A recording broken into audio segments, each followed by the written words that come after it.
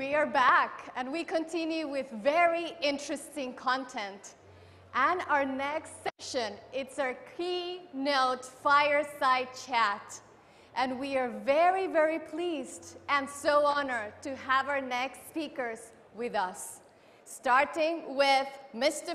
Christopher Hu, Secretary for Financial Services and the Treasury, Hong Kong Special Administrative Region, together with Lei Zhang, founder and CEO of Hillhouse Group. Please welcome them on stage.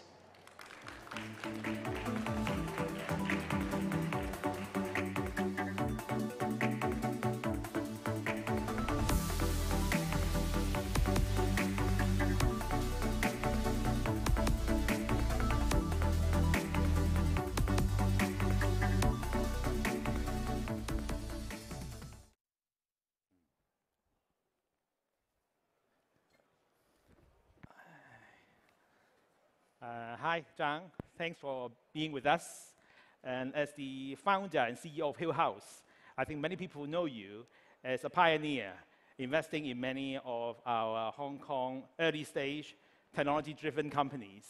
I'm just wondering if you can take this opportunity to share with us your investment philosophies, and also, in particular, any interesting investment stories that you would like to share with us. Yeah. Thank you, Secretary Hui, for the kind introduction. It's really an honor and pleasure for me to be here to share with the community about our investments and our views of the Hong Kong innovation community. Really, you are touched on a very interesting topic about innovation in Hong Kong. And I think that what we are excited about is really the people in Hong Kong, the community that we see that continue to innovate, to create new business models, new ideas. I've given some examples what we are excited about.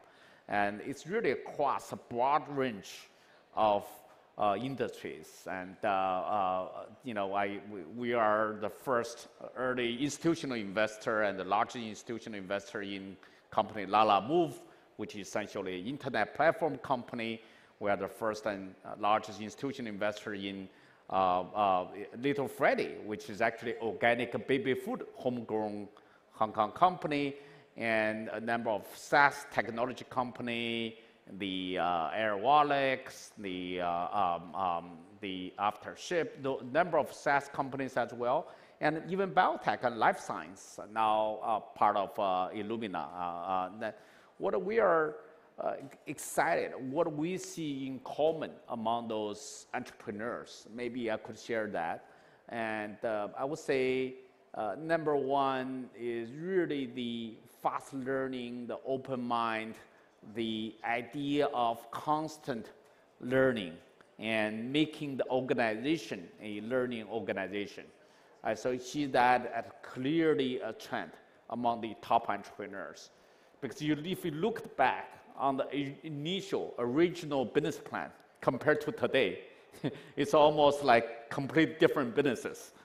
People change, people keep on adapting. So we are very excited to see the entrepreneurs who continue to adapt and with their fast learning capabilities.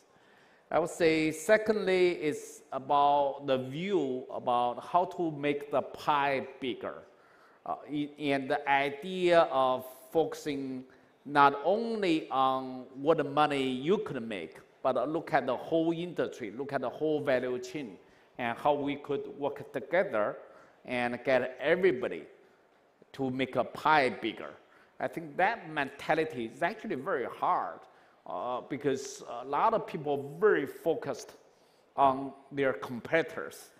But real great entrepreneurs, exceptional entrepreneurs, they actually focus on their end users, focus on their customers, instead of being really very much only looking at what a competitor doing. They truly study based on first principle on what entrepreneurs and what the end users and what internally their organization been doing. And finally, I would say that about this somehow there's this grit, the resilience that we see in those great entrepreneurs, that they continue to keep on thinking about how do I do this better in front of not only the good times, but also sometimes with challenges. So, like Mike Tyson said,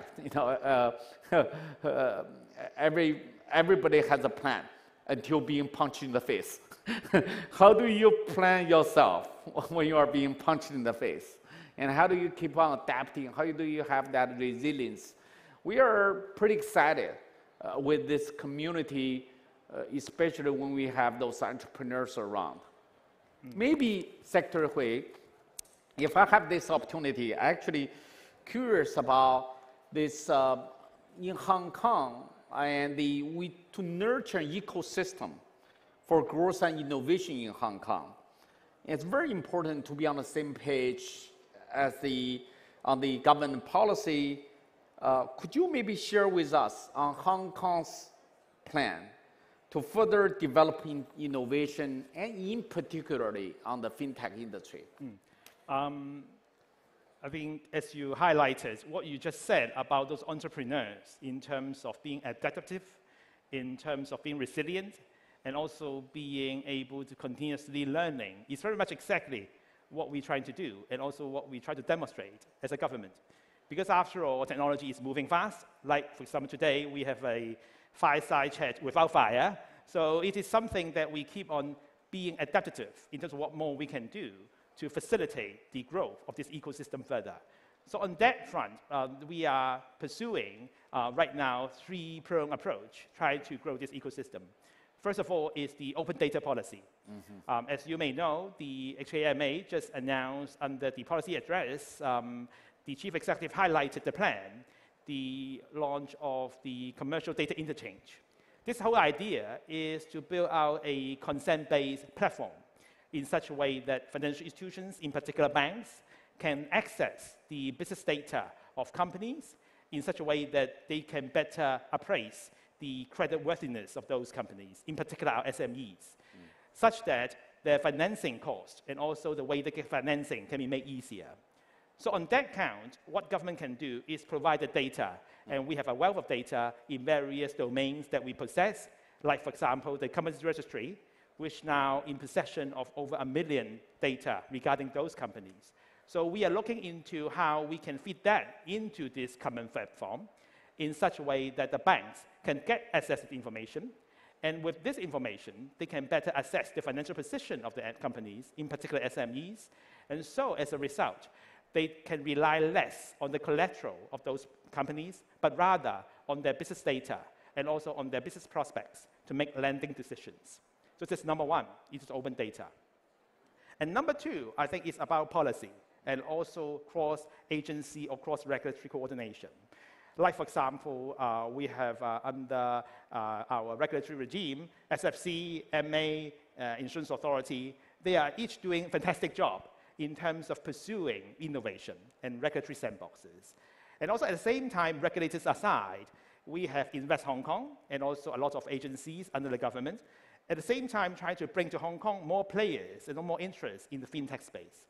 So the next question to ask is how we can bring all these efforts together in such a way that a more coordinated approach can be sustained, and in such a way that we will restate a coordination group, basically, which I will chair. The whole idea is to identify the key areas where these cross-agency coordination is required, such that better policy and better initiatives can be crafted. Because what I see is that right now, there are a number of key trends coming up, like, for example, green, sustainability, at the same time, FinTech, and also broadly impact investment.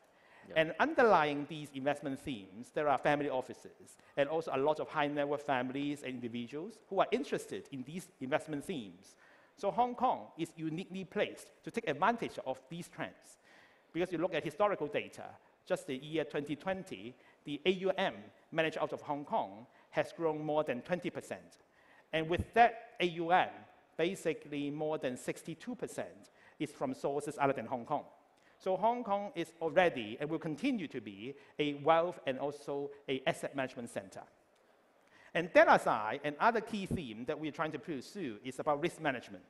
I think COVID and also climate change, and COP26 is now taking place, really presents us with new perspectives in terms of how we look at risk.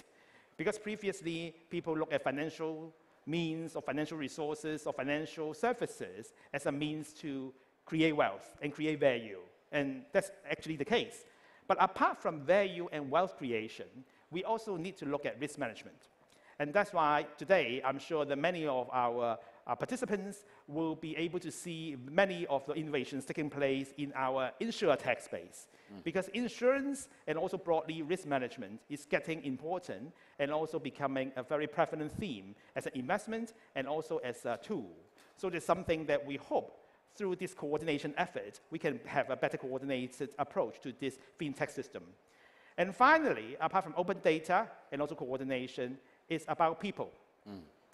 And if you look at the policy address, we have put a number of areas of measures, try to grow our talent. And I see talent in 3 areas. First of all, is to identify and also grow our local talent. And secondly, is to reskill our current professionals. And thirdly, is to bring talent from abroad. And on the first 2, first of all, we are now working with our colleagues in the government to enhance our qualifications framework already in place to build in the FinTech element in such a way that people in general, in particular, the employers and employees, can have a reference point. When they try to gain their FinTech expertise, they will know at what point those qualifications will mean for their overall qualifications. And a second initiative that we are pursuing is in terms of trying to reskill our current professionals. Because FinTech, to me, encompasses 2 areas, Fin and Tech, and we need to bring them together. And one way is to make sure that our current financial professionals are well equipped, not just of today's knowledge, but knowledge for the future. And that's why we will bring to them experts and also key leaders in the theme of FinTech, InsurTech, in particular wealth tech, so on and so forth, in such a way they can be well abreast of the latest trends and put them in practice in the daily workplace. And we'll put resources to Cyberport to ask them to help us to do so. So all in all, it's a 3-pronged approach as of now. People, data, and also policy coordination so as to grow this ecosystem further. It's really exciting to hear that. This provides a backdrop for the growth and innovation in Hong Kong. And in fact, Lei, as you highlighted, there are many interesting investment stories that you have just shared with us. And I know that you are a big fan of wake surfing. So how do you see those personal passion of yours being translated into your investment approach and philosophies? Yes, I'm a big snowboarder and I'm into living in Hong Kong for 10 years. I'm also very much enjoy hiking and some water sports as well. That I think it's really, I see some similarities, right? When you snowboard, what do you learn? Lesson number 1, you learn to stand up where you fall, right? So that's, and when wake surfing, you also have to overcome all those, some of the turbulence in the water. I think that having that ability to continue to adapt, that's what we see the common traits among entrepreneurs. And for investor, I think how do you work with the best entrepreneur, enable them to realize their full potential? That's what we are most excited about. So I think these, I'm looking at the successful cases we had versus the lessons we learned on investing. It's all about whether you can have the time, what we call able to have the capacity to spend quality time with quality people. So I think this is a very exciting era for innovation. I just see prospect ahead. In fact, I'm sure many people will be interested not just in your success stories. You highlight lessons to be learned or lessons already learned. Are there any, I would say, failures or less successful stories that you can share with us in terms of key takeaways, such that in terms of you building up this whole portfolio of Hong Kong-based innovation companies, any sad stories or relatively unsuccessful stories you would like to share? Yeah, That's really something that we constantly go back and review.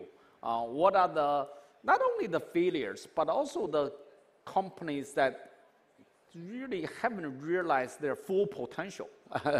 That if you could look at them, I think there are many varieties. But a couple of things that I wanted to highlight.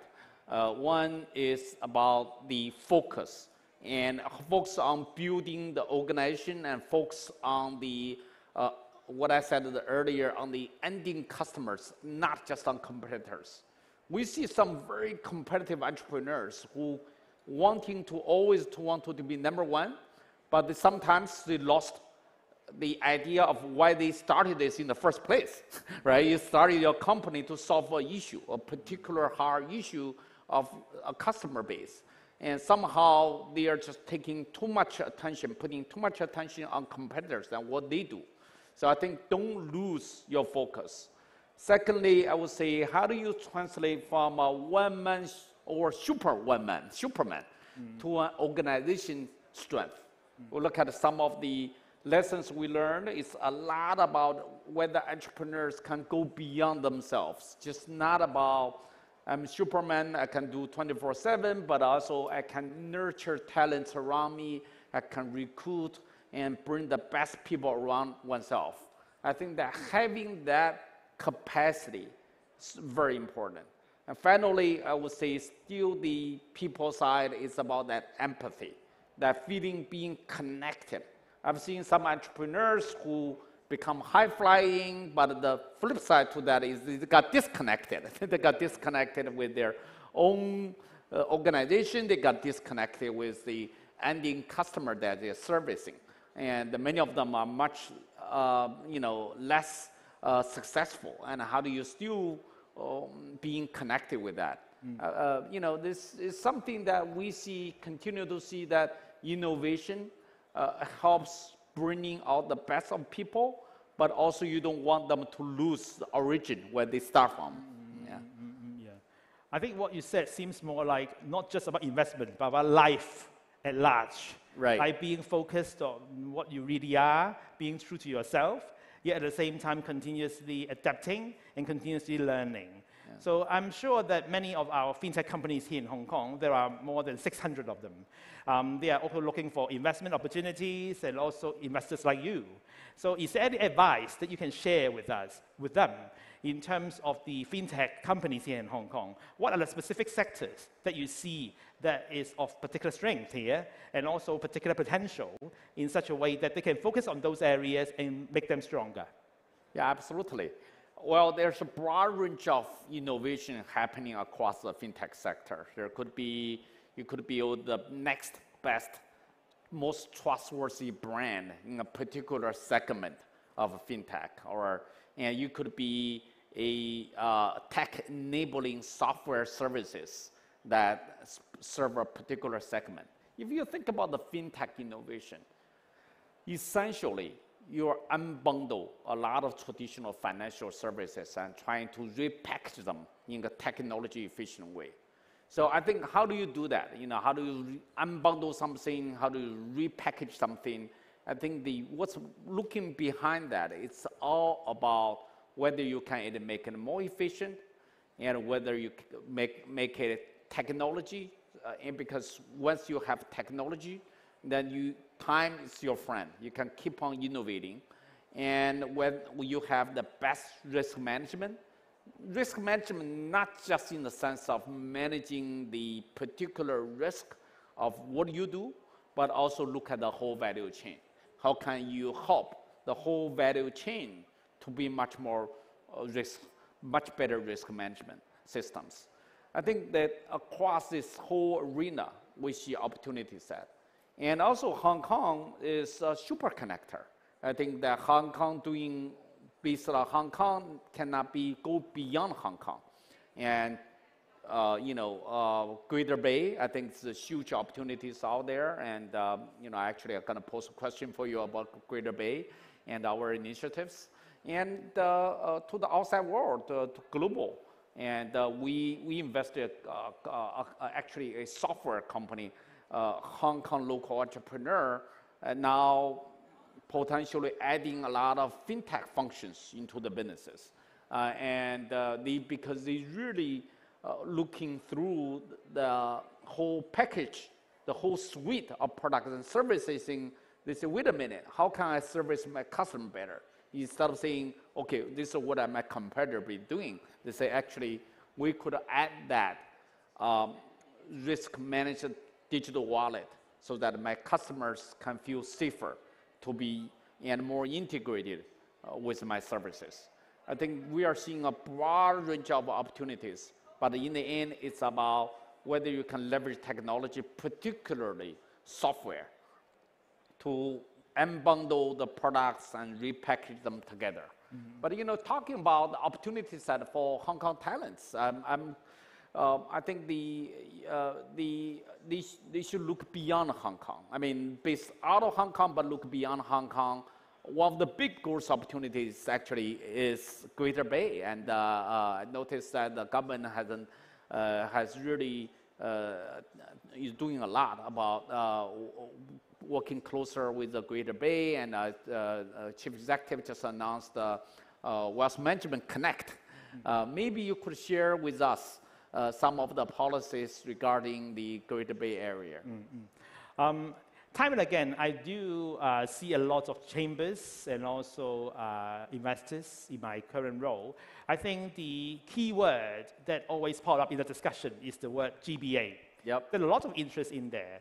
And if you look at our GBA as compared with those already found elsewhere in the world, i.e. those in New York, Tokyo, and also in San Francisco, what I see is that we have the best of three of them in Hong Kong, 3 in 1.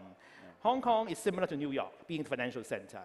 And in terms of our neighbor Shenzhen, is similar to what you see in Silicon Valley, in San Francisco.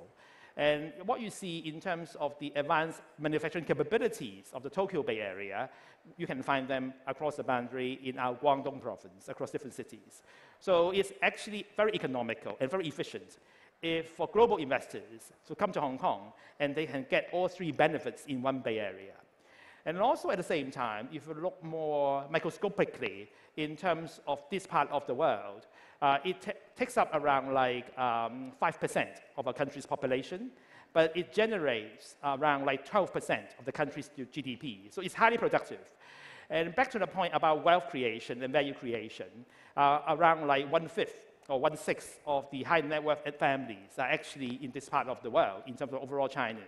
So on that front, there's a lot of benefits, advantages, and also stories to tell, and also to build upon in terms of how we can grow this FinTech space in such a way that there's broader connectivity between the different cities in GBA, in such a way that more value can be created. And that's exactly what we are trying to pursue.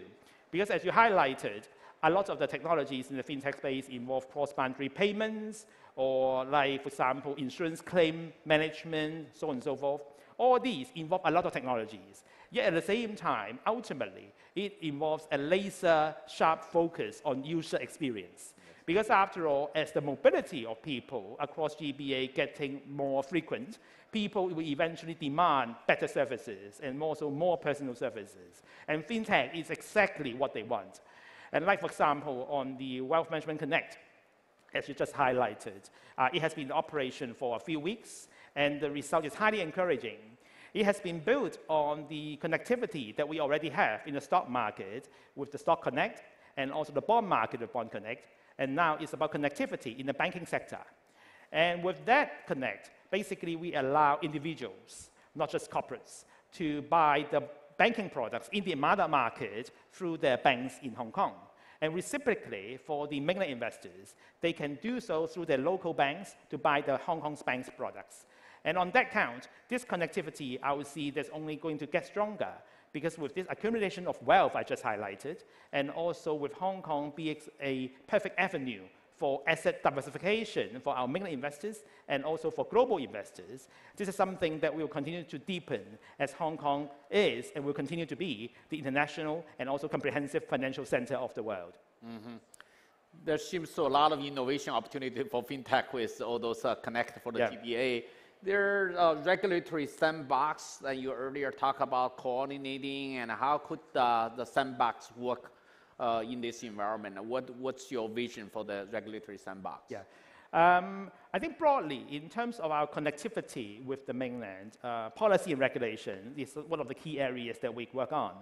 And you mentioned this cross-boundary regulatory sandbox as announced by HKMA and also PBOC earlier through the signing of MOU.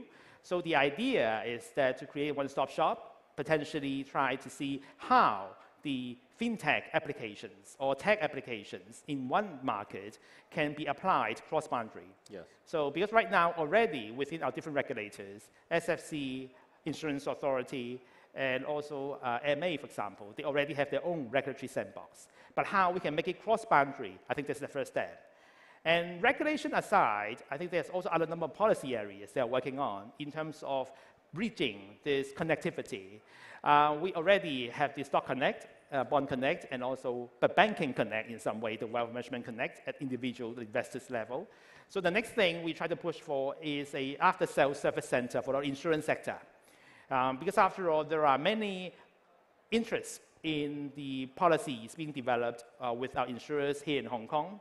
And for those insurance policies to be surfaced, like payment of premium or changing contract terms, so on and so forth, they could be done in GBA without the need for those people to come over once those policies are taken out.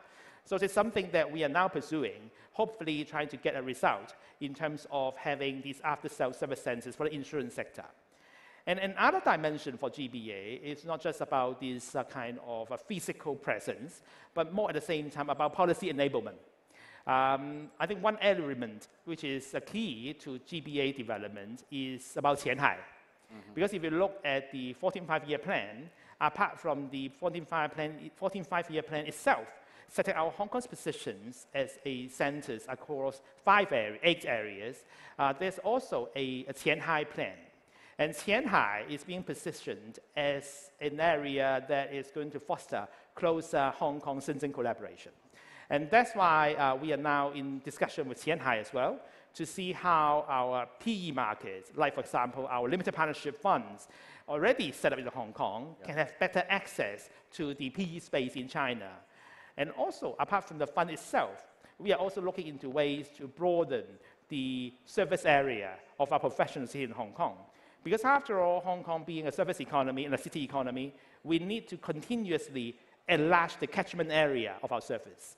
And like, for example, you talk about making the pie bigger, such that everybody can get a better share and a bigger share. And that's exactly what we have been trying to do and will continue to do.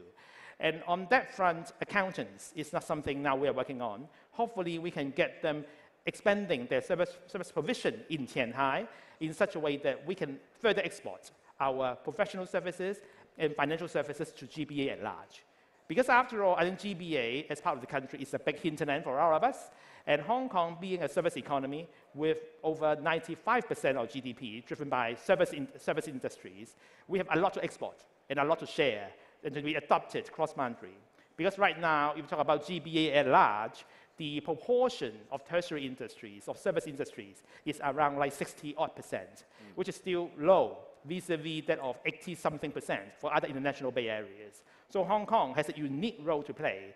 And back to today's theme, I think FinTech as one of the key areas in financial services is definitely significantly featured in this whole export of professional services. Yes, absolutely. It's very exciting for me to see that the development plan is very much ecosystem-based. It's just not one area, but focusing on the services, regulatory sandbox, and the talent development and integration GPA. And I think that's really very much a trend. We are seeing that helping the entrepreneurs grow, and that because you need this ecosystem to work, not just the particular one area of development. Yes. Yeah.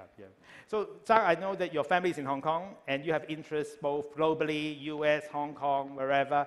So if in your mind, Hong Kong and FinTech, immediately on your mind, what do you think about it? How do you link these two together?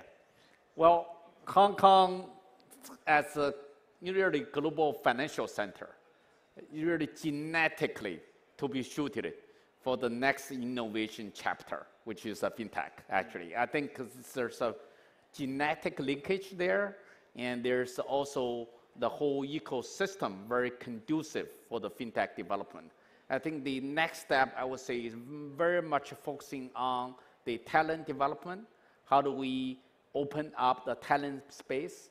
And, you know, from, just as you said earlier, the locally developed reskill talents, and the new talents, talent from abroad. But we have to make the talent grow the community, grow the talent. And also, I think the Hong Kong also has a unique advantage to be the super connector, that to be able to connecting to the outside world and also connecting to the GBA and the whole mainland China. I think that if we could leverage that, developing talents, developing the sandbox and the regulatory framework, and leveraging the super connector, we have a big chance for Hong Kong to be the global financial center for FinTech.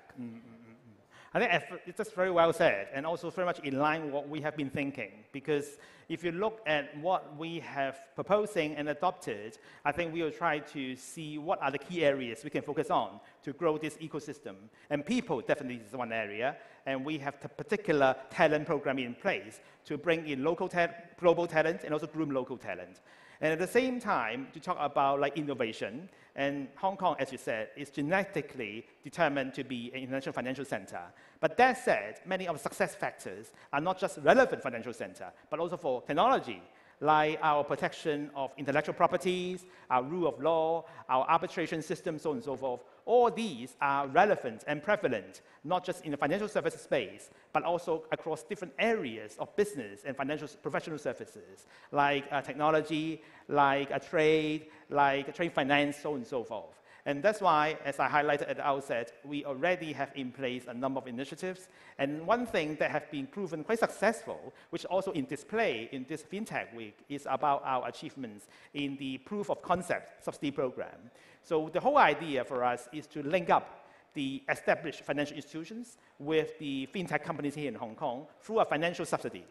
Because as you can see, right now for many of traditional financial institutions, there may be certain inertia to take on something totally new.